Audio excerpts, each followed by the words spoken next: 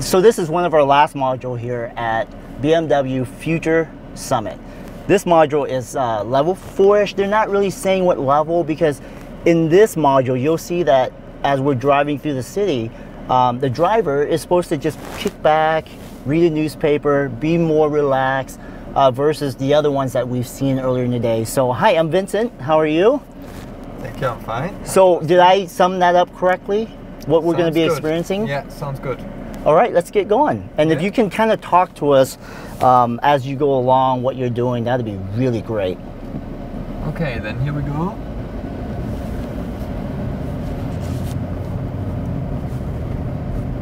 We are going onto our track.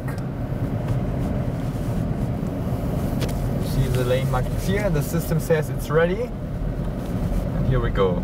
We activate the system. The system is now in fully automated mode. Mm-hmm. Please take and note this vehicle to the right. Now this vehicle will come to the test track. Okay. And we will recognize the vehicle and will react to it. So this is part of the AI data that you're basically labeling, machine learning, taking into account for all the what we're seeing here. So in this case, we need the AI to distinguish between all the raw data which is not relevant. So right. All the blue points that you can see here, we take the relevance data from it, which you can see in the red color. Right, and then so it's paying its most attention to the vehicle in front of us. Yes. And should it stop, or if we're should it speed up, we'll have more space to speed up within speed limit, of course. That's correct, yes. So we'll keep a constant distance now to this car, and this car will now take a left turn. So you can see we'll leave at this junction. Now we don't have a car in front of us, and thus we will accelerate to 50 kilometers per hour city speed. Got it. So guys, this is really exciting stuff, because even though BMW is saying in 2021 we'll have level 3 of highway driving, but level 4-ish is where we're aspiring to be. And I'm sorry, I'll let you continue. What's going on here? Now we enter a roundabout. You see this other vehicle, which is also in the roundabout, had the right of way, so we reacted correctly to this vehicle. Now we follow this vehicle through the roundabout. Now this vehicle exits the roundabout. You can see here. And we also exit the roundabout, having the indicator set automatically. Going back on the track. So how would the car have known that we were wanting to go this route versus taking that right back there? Basically the navigational path that we programmed in. So it still has to be pre-programmed. Yeah, you have to say where you want to go, of course, and then we take some route. Now at this junction there is another vehicle coming from the right, which has also the right of way in this case. We also let this vehicle pass, and then follow this vehicle.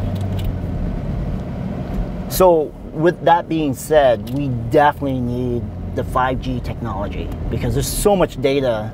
So that brings up a good point. How much of the local data is required on a car versus being connected to the cloud for this to all happen in 20 whatever? Now at the moment we are just self-contained at this point. Oh, you are? So yes. This is all self-contained? Yes, yeah. Of course, in the future we will have to load map data from the back end, but that doesn't require a constant connection to the back end. Okay. And that's going to require a whole bunch of computing process, basically. That's true, yeah. To interpret all the data, so we really gather a lot of data, because we have radar sensors, we have LiDAR sensors, we have camera sensors on board. And all of that data has to be processed, has to be interpreted, has to be filtered, and from that output we have to deduce which path to take, how to drive, and so on. That needs a lot of computational power. In today's computing processing power, do you foresee that there's enough here to work with at the present moment? Yeah, for the development it's sufficient, and I think the challenge is to bring that into the car for production then.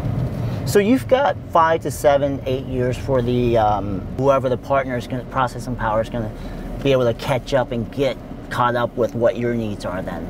Yeah, that's correct. Yeah. Cool. Thank you so much, guys. That was awesome. Thank you. Thank you. Well, there you have it, guys. That's the wrap for this.